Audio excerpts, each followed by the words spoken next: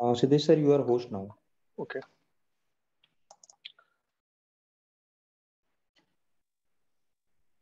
So, hello students, I'm Siddesh Singh, and Puneet has introduced you to, he has told something about me. So, before SOMP, I was teaching in different coaching centers. Lastly, I was working as assistant professor in Akal University.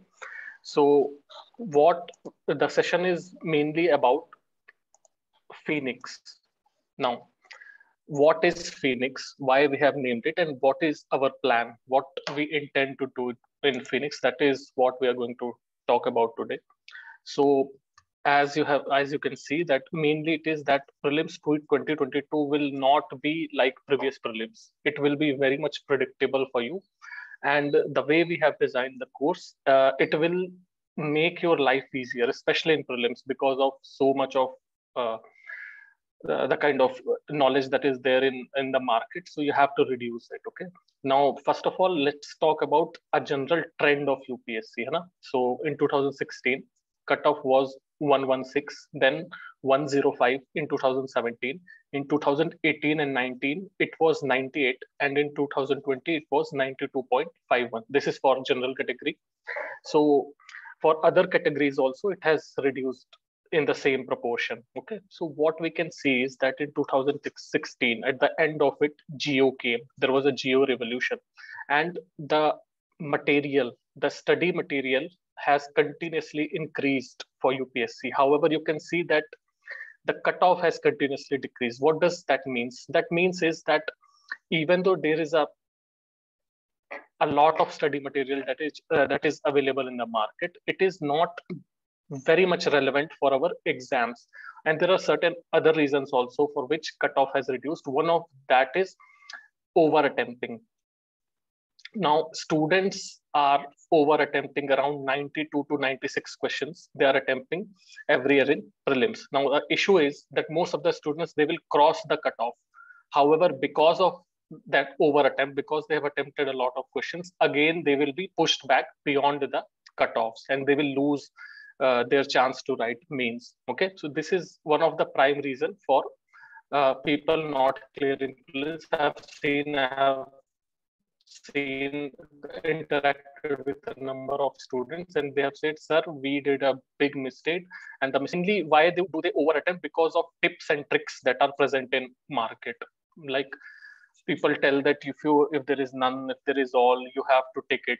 There are certain kind of quacks, certain kind of tricks that are told to students, that if you'll follow those tricks, you will easily clear prelims. But however, if you can see, if you are seeing the cutoffs, obviously it is not working. Okay, so what this it means is that you have to just stop, and you have to bring out a sanity in your preparation. Okay, do not make it very tough. Prelims is not at all tough if you have a limited resources which you are following. Now Phoenix, why have we kept the name as Phoenix? Simply, we see that there are students who are writing their third or fourth attempt and they are not clearing prelims. Or there are fresher students who are at loss, who do not know ki what should be our pace, kitne speed se padhe, what should be our pace, how much to study, what to study. So there is a dearth of guidance that is available in the market. Okay, then there are certain students who are desperate to clear prelims. They just want to clear prelims. They are not at all concerned about mains, although it is concerning, but I understand their concern. They just want to clear prelims. So because of all that, Phoenix is a mythical word. It dies, it dies when it is at its weakest. When it is old, when it is frail, it dies, and then it rises like a new bird, new stronger bird. Okay, so in the same way we also have to rise, even if we have seen failure in our past attempts. If we have not been able to clear prelims in the past attempt, that does not matter. Now this attempt will be like your rise like a phoenix, है ना? Similarly, for fresher students, you do not need to worry about what should be the pace of student, what should be the general direction of student. You do not have to worry about that. Okay, we are starting the batch from tomorrow, And in the first 2 months, so in January and February, we will provide ample time for mains as well, because we understand the concerns of students that we just do not want to focus on prelims, we also want to focus on mains. Then we will also cater to those students who just want to focus on prelims, and they are not at all concerned about the mains.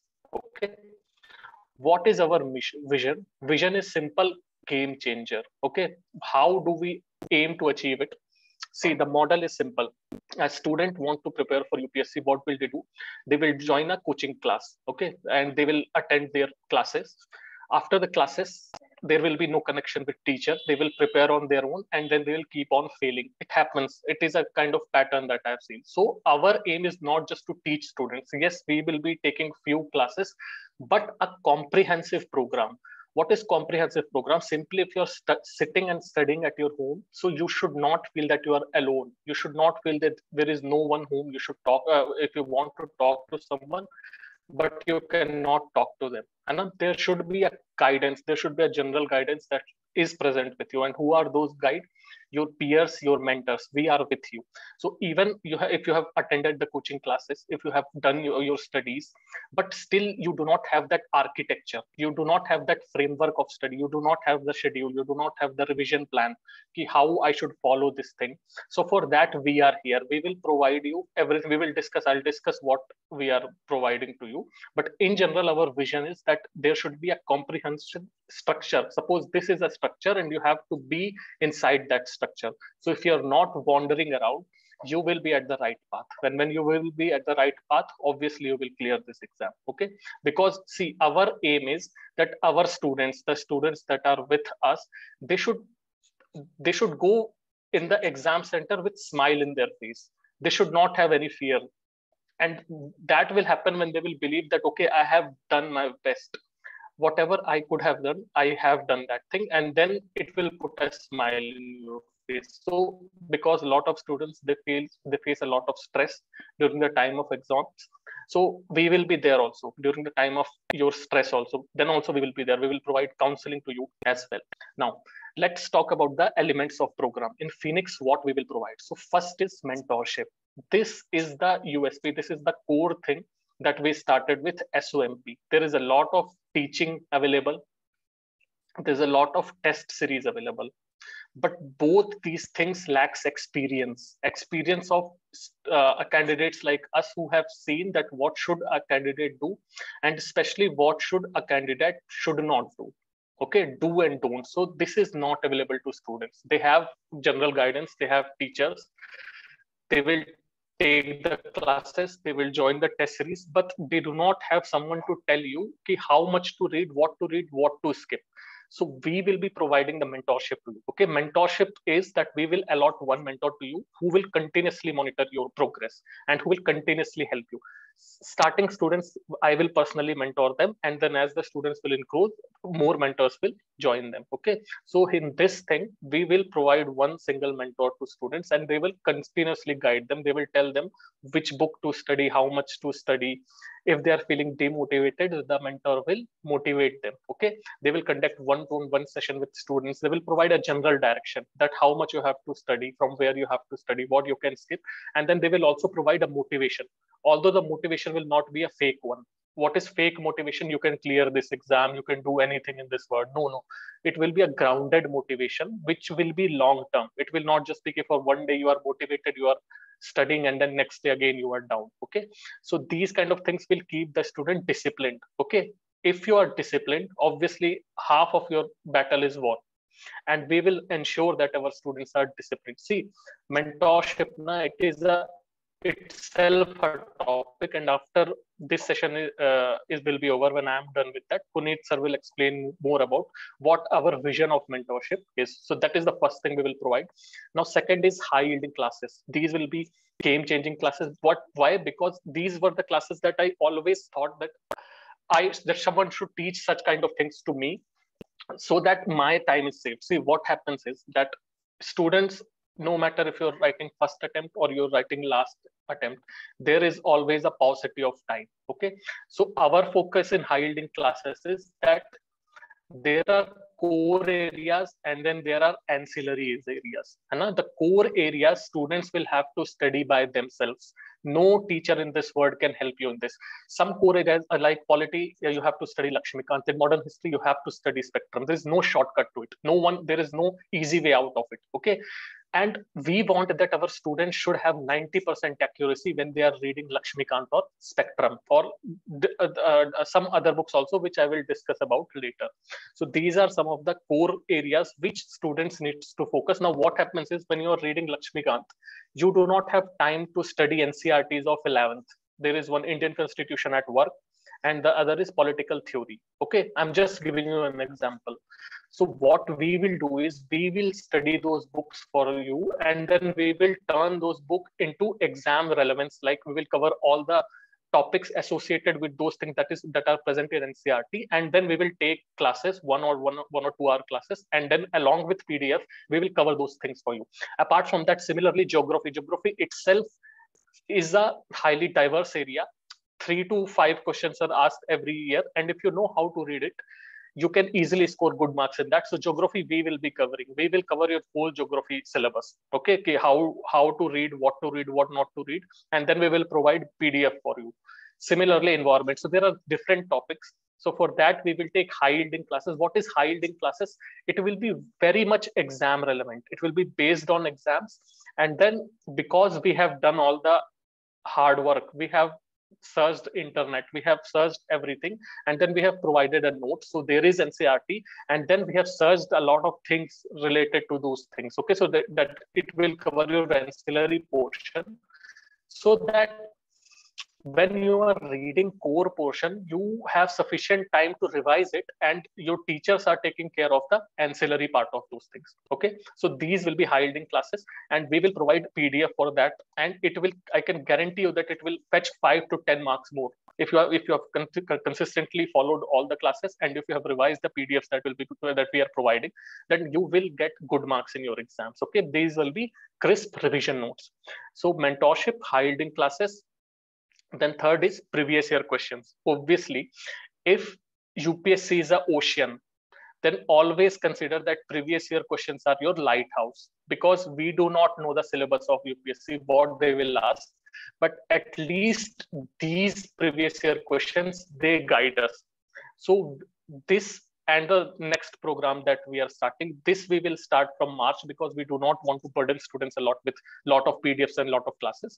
In that, we will cover previous year questions. If you have seen UPSC prelims 2021 paper or 2020 paper or 2019 paper, you can see that around 5 questions. So 5 questions is around 10 marks. 10 marks of questions you can easily answer if you have covered previous year questions and you have learned something out of it. That learning is called branching out. Suppose if there is a question on, say, camels, there is a question on camels, then do not just read camels, also read something about where they are found, what kind of geography they are found, what kind of plants do they eat. So if you have read something related to it, one way or another, they will ask some question related to it. For example, palm oil. Now, palm was in question in 2018 also, 2019 also, and then 2021 they have again asked about palm oil. So if you have done your homework, it is easy that you could have answered it in 2021. Then there was one direct question on your M0, M1 concept of your banking in economics. So it was a direct question from 2020, and then again they have repeated it in 2021. Okay, the question was about money multiplier. So we will be covering previous year questions and with branching out. So we will be providing handouts to you. We will be providing notes to you. So you have comprehensively covered your previous year questions of UPSC. Okay. Now the next is thematic current affairs. See, current affairs is one thing where students waste a lot of their time. They will tell us that they have read the content of XYZ coaching. They have done content of 3 coachings, 4 coaching, and still they did not clear exam. The reason being that current affair is such a vast topic that you just cannot cover it. No matter how much you will read, your current affairs will never be over, no matter how much you do the hard work. Okay, so for that, first thing that you have to do, and no teacher can, no coaching material, anything can supplement it, that is, you will have to read newspapers regularly. always it is recommended, and especially if you're reading the Hindu, it is a very good newspaper. So that you have to read, and then you have to branch out questions out of it. You have to question that, okay, what kind of questions can can be asked from these topics. So apart from newspaper, what we are going to do is we are going to take your thematic current affairs. Now, what is thematic current affairs? It is one of our original idea. See, as I always told you, that general current affair cannot be covered, huh? But there is always an element of luck. For example, there was one question on lemongrass this year. So obviously you can never predict such kind of questions. However, there are certain themes which UPSC always asks. Last year also there was one question on elections. Then there is one question, one or two question. It is always related to Schedule 1 animals. Okay, so these are the things that UPSC always asks. So these things you can cover from thematic current affairs. We will make a list of 60 to 70 of such themes, and we will take classes, and we will be providing PDFs to you as well. These classes, it will cover your general current affair of last 5 to 6 years. Okay, so there will be classes of thematic current affairs, and we will be providing handouts as well. Then fifth is SOMP test series. You will be provided 30 high quality tests. These tests will not be over easy or over tough. Okay, we just do not want, we will make such a tough question paper that you will score 50 marks in every test, and we will feel good about ourselves that we are making such a tough question paper. No, it will just be to assess how you are performing in a medium level paper. Okay, if a question paper is medium level, that is the best way to assess yourself, whether you are scoring good or bad. You will have peer, you will have your own peer groups, your the students who have joined the program, and then you can compare your ranking with those people. Okay, and these test series, they will complement your classes and your mentorship, whatever the classes we are providing, the high yield classes, the thematic current affair classes. So it will complement those classes, and then in the general mentorship of SOMP. Okay, these test series, they will not just provide explanations. Like, obviously we intend to provide explanations, but we'll also provide a general direction to you, like why did we ask this question, and what do we expect, like when you're studying those questions, what do we expect, how you should have studied those areas. So it will provide general explanation and direction as well. So these regular tests will help you in assessing your level of preparation. Okay, next is rapid revision plan. So this is part of our mentorship. Students study, but they do not revise. Most of the students, they tell us, sir, one of the problems that we did not clear prelims was because we did not focus enough on revision. Okay, so it is a fact that revision is key to success. Okay, so in this program, we will be providing revision sheets to every student. These revision sheet will not be very tough in the starting month. So in January and February, you will be provided ample of time for revision, but it will become very tough by the time exams are coming. So you will have to regularly revise. Okay, so these revision sheets you will have to fill. You have to tick whether whatever we will tell you, you will have to tick whether you have finished it or not, and then you will have to share it with your mentors. So it will bring a kind of accountability in your preparation. You will be accountable to your mentor. Okay, sir, if I'm revising or not. The revision sheets will come with revision schedule. We will provide how you have to revise and how much time we will be providing for you to revise. Okay, now the next point is speed reading session. Now what is it? It is especially important for new candidates who are fresher and those who are working. So these two people, especially the new candidates, they do not understand the pace with which we have to study. Okay, some students, they will study, for example, Lakshmikant, they will study it for 1 month, and they are just reading Lakshmikant. So we do not have that time. Time is a luxury that we cannot afford. Okay, so we will be conducting 3 special sessions, and these sessions will be that you learn from our experience, because speed reading is a skill. It is an art. Okay, and you have to have certain skills if you want to clear UPSC. So we will be telling you that how you can increase your speed, how you quickly you can study, skim through long texts, and then focus on what to read. Okay, because a lot of text you have to read when you are studying about UPSC. So it will almost increase your reading speed by 2 to 3 times. Like you will be reading 2 to 3 times faster. Okay, so it will especially help those students who say कि sir हम बहुत धीमे पढ़ते हैं, our reading speed is very slow. So it will help those students. There will be 3 sessions. Now, eighth is Zoom sessions with students. It is a highly democratic idea that we have bought. So it is made entirely for students. So from time to time, it will be weekly or in 10 days. We intend to create a Zoom session just like this one. And then we will discuss about the general queries and problems that the students are facing, or in general, if they want to discuss something or they have some story to tell. Okay. So these classes will be to reduce stress and to motivate the students. Okay. So the idea of such classes is to form a community. There is a community so that students who are studying alone, who are studying in library, they should not feel at loss. They should not feel that they are alone. There is always a peer group with them. They will always think, okay, after 10 days, I have a Zoom session and I will discuss my problems, my issues, or anything that I faced with my peers, with my mentors.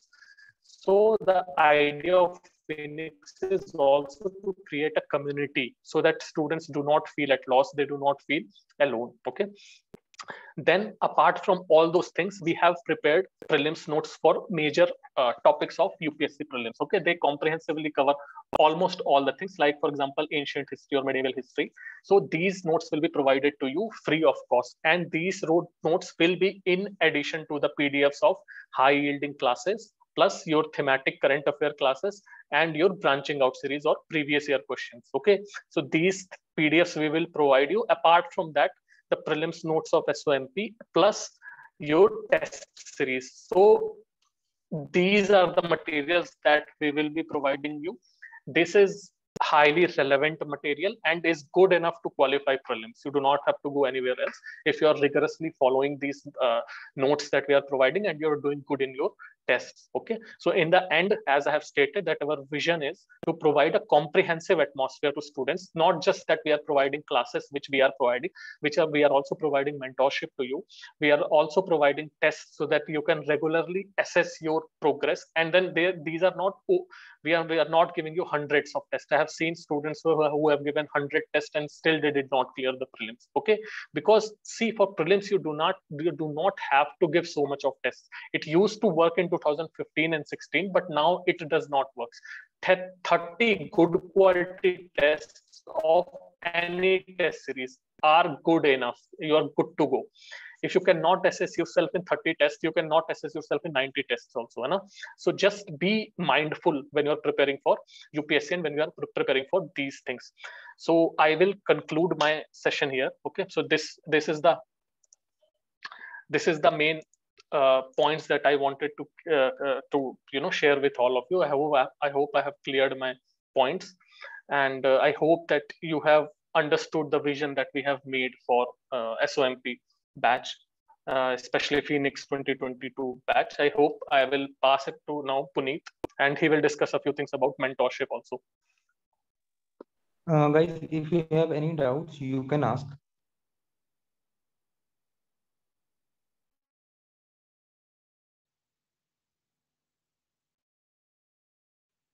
Hi, sir. Hi. Hello. Hanji. Yes, sir, I have a doubt regarding what you said initially in the session about over attempting. So, I have, so in one prelims, I could not clear because I was very